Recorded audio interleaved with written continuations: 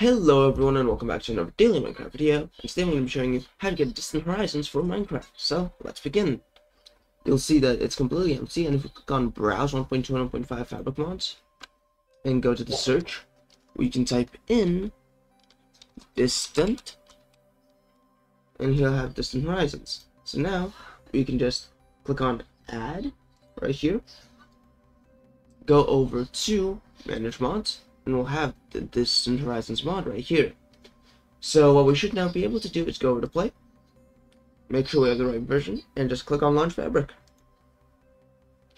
There's no reason for this to not work.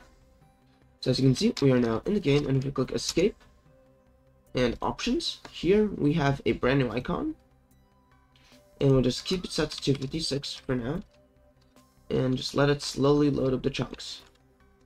And I'll be back after some of the chunks are loaded.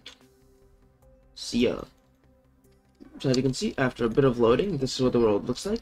It is way over the maximum render distance you would have normally in Minecraft. And it looks fine. So yeah, that is how to download and install the Distant Horizons mod and pair it with Fabric Client while still getting over 100 FPS. Don't forget to like and subscribe and turn on notifications for more videos just like this one, and I'll see you in the next one. Peace.